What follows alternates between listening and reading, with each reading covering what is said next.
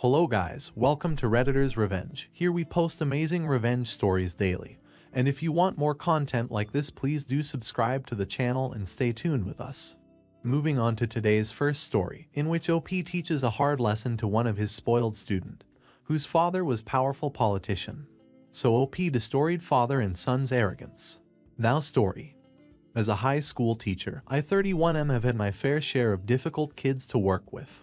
Sometimes the job is downright unbearable, but I always loved my kids and getting them to see just how cool history can be. I used to teach middle school, so kids making noise was always a thing, but there were rarely any malicious students. Because our school was in a nice district and it was private, you get your son of an important person every once in a while. The plan was to always just teach them normally as any other person would, since you can't give them special treatment in front of the other kids. I've had sons of actors, singers, and even football players.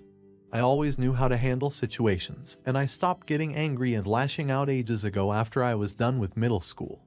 But you get the occasional ruckus now and then. It was the first day of the new year, so obviously everyone was on their toes and things were still up in the air.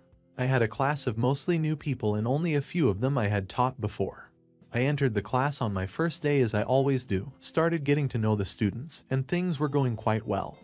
It was business as usual until the principal walked in with a new student, took me outside for a second, and told me that he was the son of a very important politician in our city.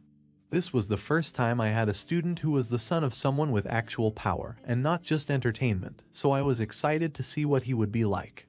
I expected him to be a good, decent person since he must have grown up in that very professional environment.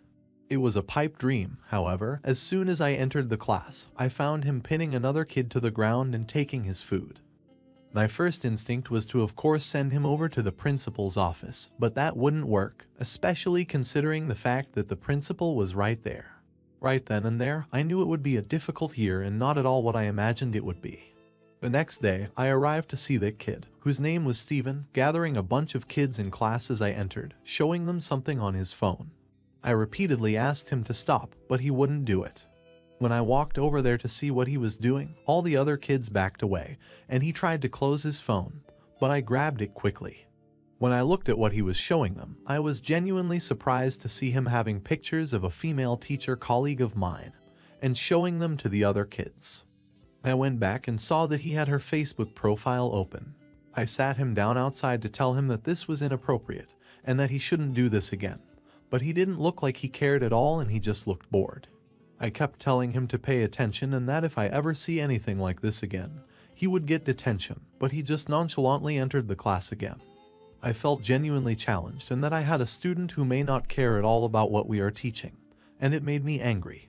On some days, he was absent to be traveling with his dad or whatever, and these were the days that we got some actual stuff done. I was so happy to enter a class and not see him, but that couldn't be the case every day, of course. I tried talking with my principal and colleagues several times about this, but they would just tell me that there was nothing we could do and that we had to just suffer the consequences.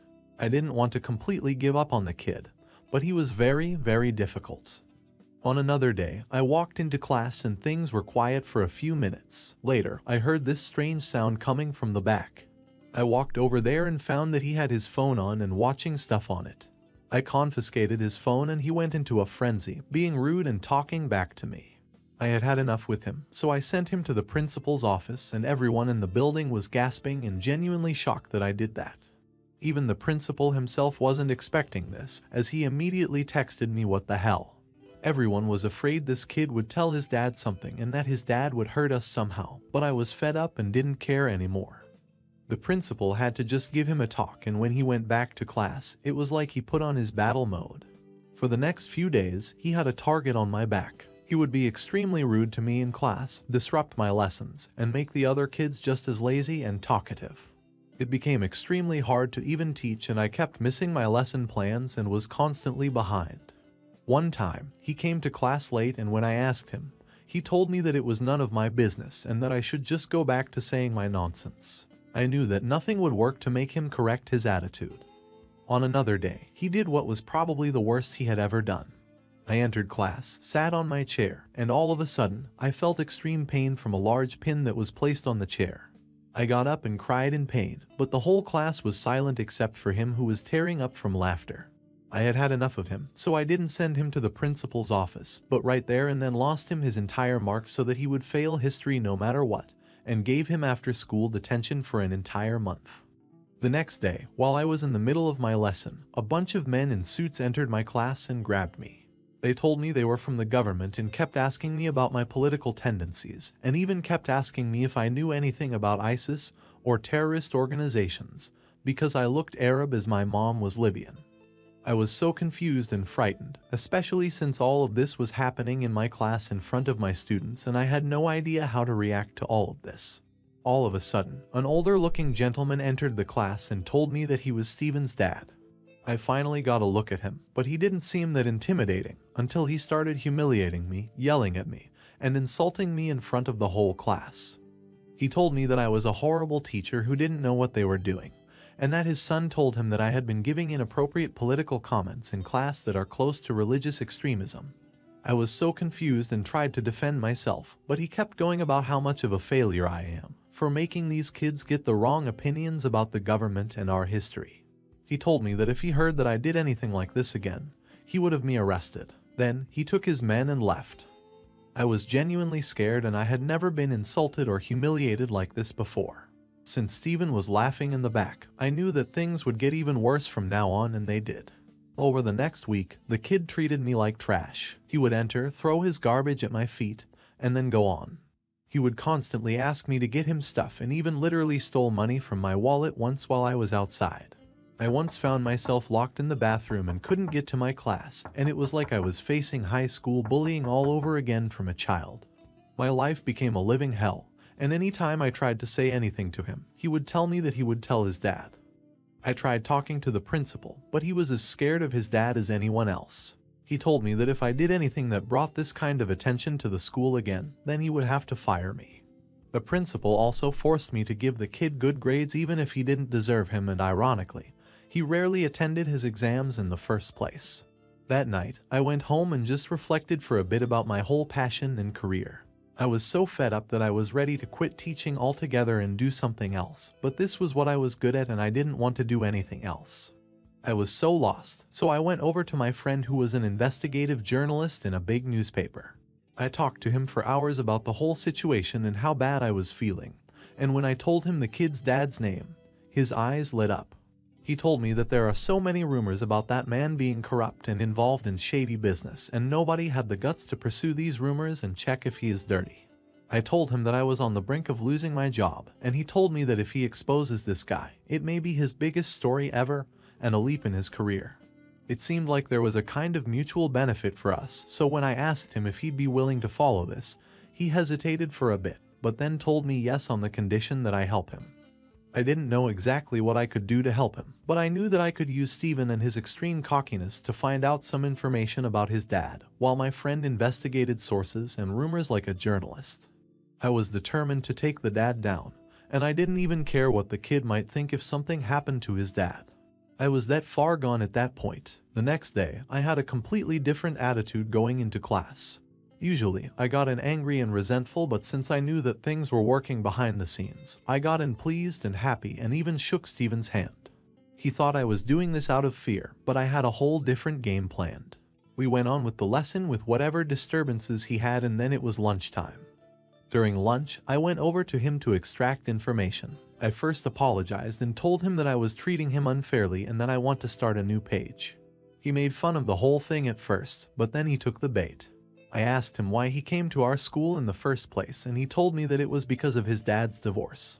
That was bait number one, since it wasn't known that his dad was divorced in the first place, and his wife even appeared with him several times in public. When I asked him if his dad helps him out with school stuff at home, he told me no and that Laura did. When I asked who Laura was, he got quickly confused and closed the subject. That was bait number two. I ended the conversation quickly and decided to fight another day. I went back to my journalist friend and told him what Steven had told me, and he got excited. He told me that the politician hasn't appeared with his wife recently in public, and there was talk about problems between them. When I asked him if he knew a Laura, he told me no, and at first, we thought it was maybe a nanny of some sort, so we hatched a plan to find out. The next day, when Steven's driver came to pick him up from school, I went over there first before Steven went out of school and told the driver that Steven had a message for the nanny Laura. The driver got confused and told me that they don't have a nanny called Laura and asked me if I meant Miss Laura. He also told me her last name and that was all I needed. My friend kept investigating this Laura and found out that she was some Russian exotic dancer. We both had our theory that she was the politician's mistress, so it seemed more and more likely. It didn't stop there, however. My friend contacted several sources who did confirm that the politician got a divorce, and he ran the story, which made several headlines about a secret divorce, and the rumors about the mistress kept on sizzling. For a couple of days, Steven didn't go to school, and the administration told us that it was because he was traveling. That one story about the mistress got so much heat that other journalists started investigating this politician more and more. My friend was contacted by this other journalist who was apparently investigating this politician for quite some time, and they agreed to run a story together about the mistress, who they then later did confirm. Another dirty business the second journalist was suspicious about that they had to run together. Steven came back to school by the end of the week, though, and he became much worse than before. He was sabotaging every teacher's work, vandalizing school property, and making everyone's life a living hell. I had had enough though, and I had Steven stand in front of the whole class and I let out all I had to say about him. I told him that just because his dad is powerful doesn't mean that he's powerful. Quite the opposite, it meant that he was a weak child who hid behind his daddy. The kids started laughing and I continued. I told him that there wasn't a single person in the entire school, or perhaps his entire life, who liked him, and everyone who spent time with him only did so because he had money. I told him that if he's like this in high school, then when he grows up he'll become even more of an unpopular loser who will never be able to fit in, find a proper job, or even find love. I asked every single student in front of him what they thought about him, and all of them said negative things. I could see that he was about to cry, but then he told me that he would tell his dad about this, and I told him that he may not see his dad for a long time and pulled out my phone to show him the news. Both journalists had succeeded in taking him down for the scandal about the Russian mistress, which made political wildfires, but also got him for fraud and pedophilia that he was conducting through Russia. The shock on the kid's face was priceless, and it did feel good even if it shouldn't have. I told him that he might have to find a new way to go home today, and that when he does go home he won't find his dad, who was most likely arrested for a wide range of crimes. The kid broke down in tears and told everyone that he was sorry. After this whole deal, he did stay in school, but the principal finally started punishing him. He got detention for like the entire school year and got banned from participating in all the school events. With his dad away, the kid did a 180-degree change and wouldn't let out a single peep in my class anymore. He became the outcast among the other kids, but he started doing better at school now that he was no longer such a hassle to deal with. The politician did go to prison, and it was the biggest news in the city. My journalist friend got a massive boost in popularity and thanked me a ton, even though he was the one who helped me deal with the whole situation. On the last day of the school year, Steven came to me and told me that he was sorry. He seemed genuine and told me that he recognizes the bad things his dad did, and that he should have never acted the way he did.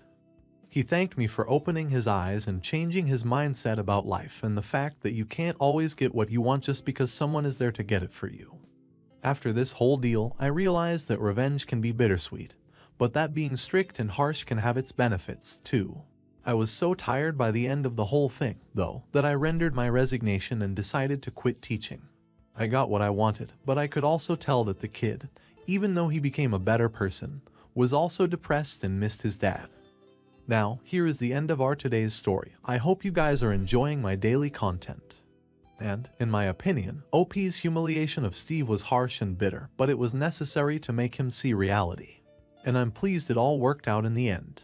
Steve's pompous personality and entitled nature were also influenced by his father, and he got what he deserved in the end. Guys, I want to hear your opinions on this story in the comments section, or you can share a similar story with us, which I'd love to read. So before leaving, please hit the like button and do subscribe to the channel to stay tuned with us for more awesome stories.